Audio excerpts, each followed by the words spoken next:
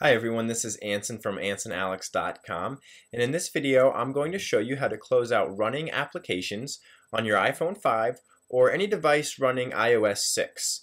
It can definitely help save the battery life on your device, and it can also help speed it up a little bit depending on what applications you're running. So I hope it helps, and enjoy.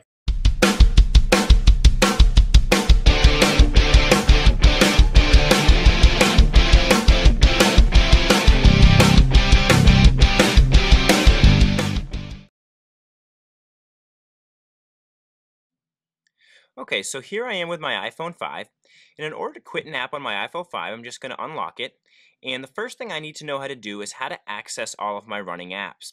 So to do that, all we need to do is double click on our home button here at the bottom. So I'm going to do that, double click, and you'll notice this row of apps appears at the bottom. These are all the running apps on my phone right now. So currently the Weather Channel app, Facebook, the phone app, Photos, Maps, and Gmail are all running on my phone.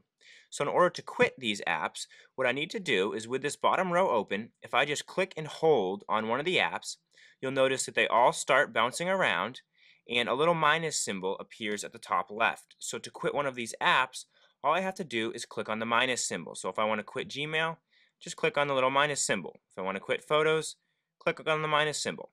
And that's definitely going to increase the battery life of your phone, and depending on what apps are running, it also might increase the speed of your phone.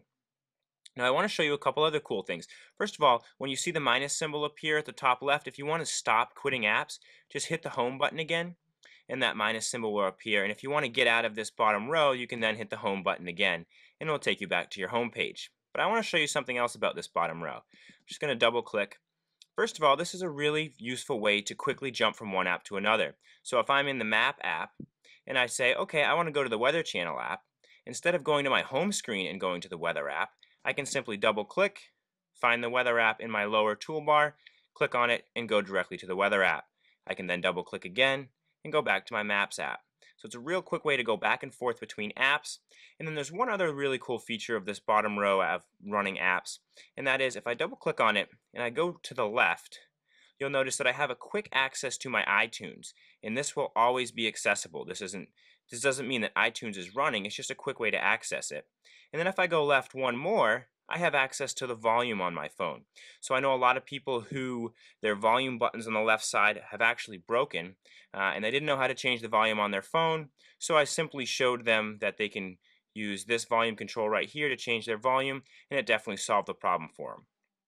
So this is a very useful feature, should definitely help you improve the battery life on your iPhone and increase the efficiency while using your iPhone.